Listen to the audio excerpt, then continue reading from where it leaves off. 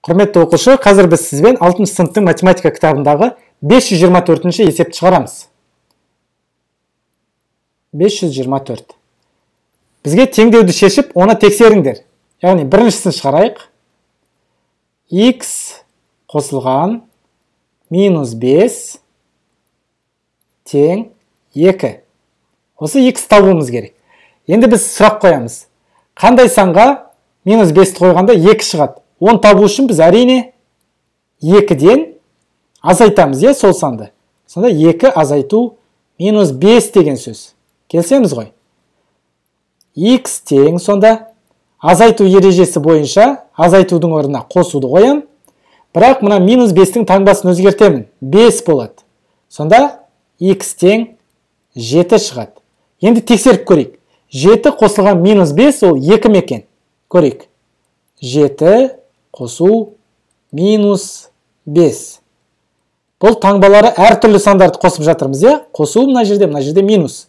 Сонда 7-тен 5 азайтамын. 2 таңбасы, 7-нің таңбасы оң сан болады, 2 болады. Сонда 2 міне шығып тұр. Дұрыс деген сөз. Келесі. Теңдеу ол айталық. Үшінші теңдеуді шығарайық. Үшінші теңдеу ол бізде 14 қосылған X тең минус 6. Енді өзімізге сұрақ қоямыз. 14-ке қандай санды қосқанда минус 6 шығады? X тең, ол үшін минус 6-тан минус азайтамын, 14-ті. Келсеміз ғой. 14-ті азайтамын. Енді X тең минус 6, минус 14. Таңбалары бірдей олардың. Демек, екеуін қосып алам. 6 қосылған 14 неше? 20. Бірақ таңбасы минус болады. Минус 20-ға тең. Енді тексереміз. 14 қосылған минус 20. Тең. Таңбалары әртүрлі сандарды қосып жатырмыз. Плюс мына жерде минус. Енді көрейік. 20-дан 14 азайтамын. 6 үлкеннен кішісін азайттым. Бірақ минус 20-ның таңбасын қоям. Минус болады. Минус 6 міне шығып тұр. Сықты ғой. Келесі соңғы 6-сын шығарайық. Қалған теңдеулер дәл осыларға ұқсас. 6-шысы.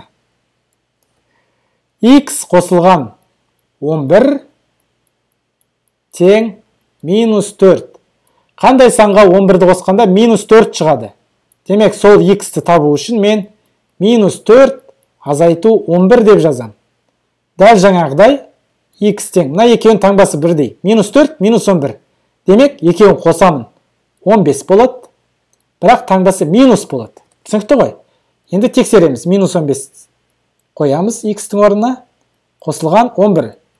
Таңбалары әртүрлі сандарды қосқанда үлкеннен кішісін азайтам. 15 азайту 11 неше? 4. Бірақ таңбасы минус болады. Себебі 15 үлкен 11-ден. Және оның таңбасы минус.